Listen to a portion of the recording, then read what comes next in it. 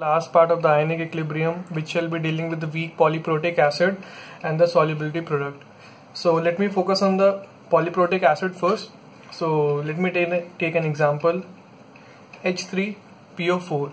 So how to dissociate it? First of all, you have to remove one proton from it. So I will get H plus H2PO4 minus. The second step will be to dissociate one more proton from it, H plus HPO4 minus 2. Why I am focusing on it? Because since many years this topic has been ignored, so chances are there that this question can be asked or related to this can be asked. So at time t is equal to 0, I am taking the initial concentration to be C.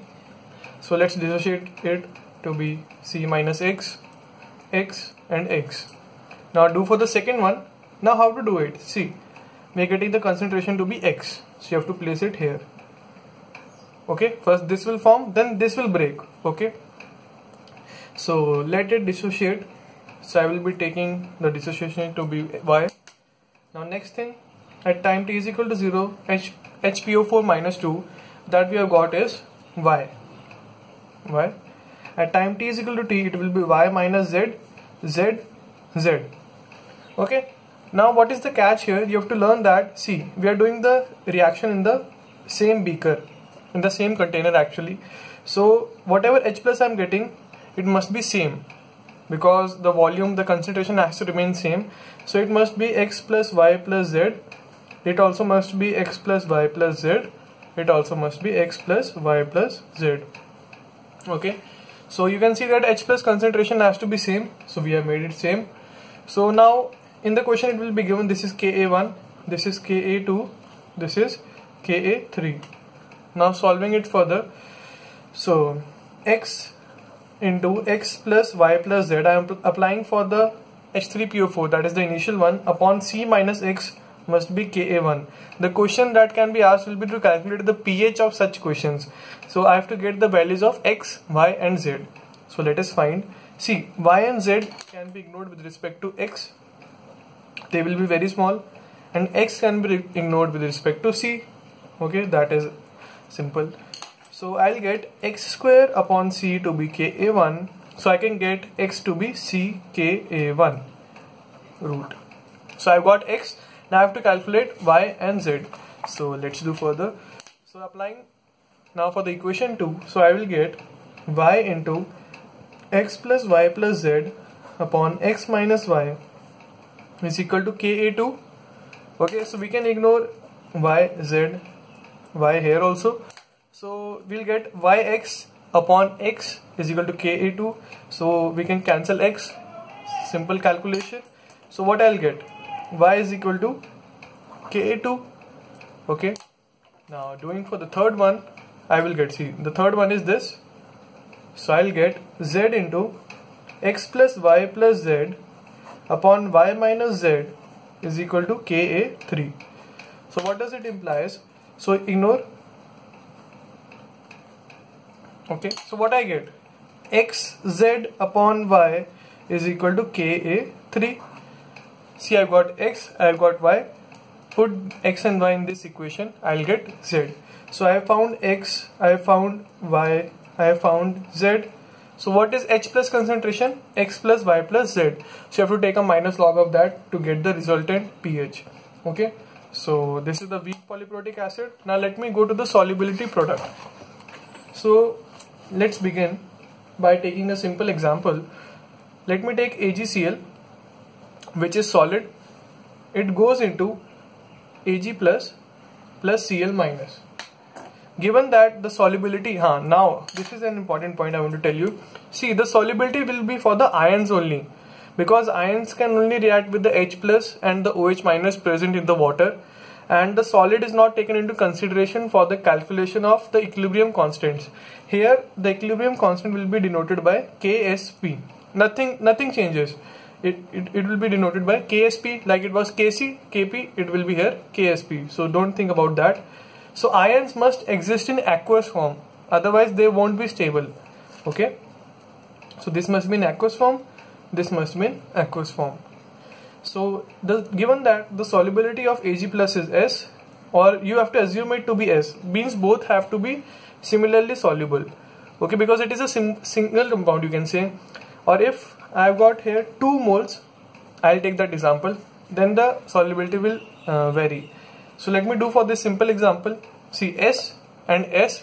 So what will be KSP?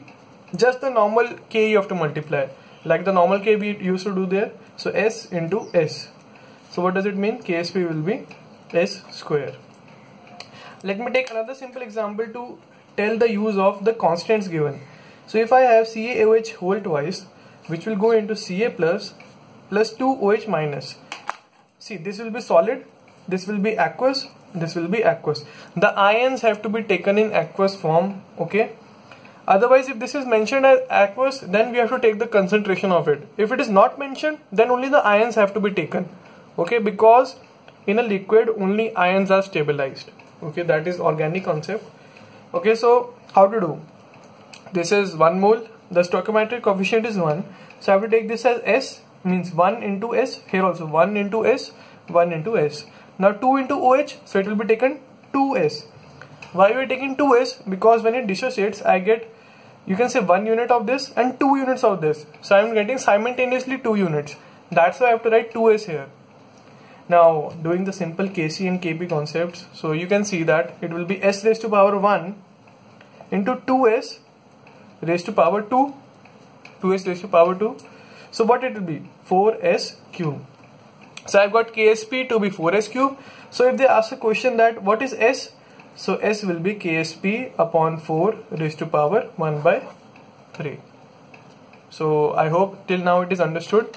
Now next concept, and an important concept I want to share, because the common ion effect is very important in terms of JEE mains and advanced also, but mains is more important. So if I have AgCl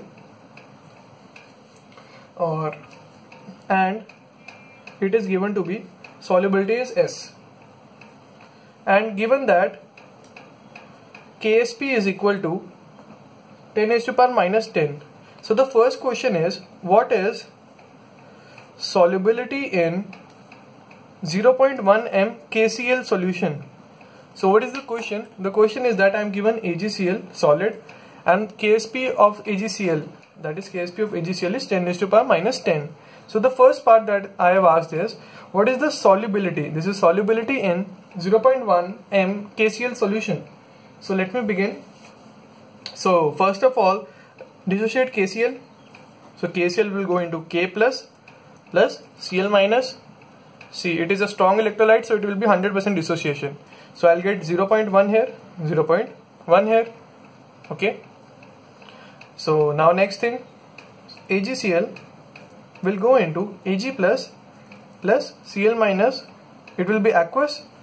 It will be aqueous. This will be solid. So I have to assume the solubility as S and S. Simple concept. Now what we have to do the further thing here.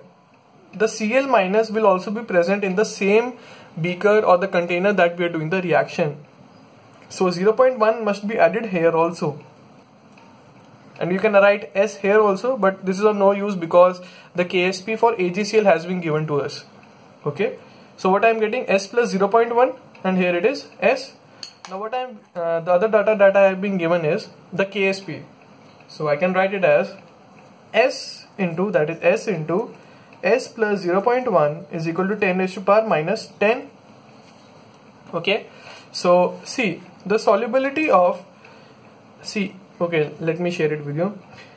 The solubility can be ignored with respect to 0.1. You will come to know why. See, I'll ignore it. So I'll get S into 0.1 is equal to 10 raised to power minus 10.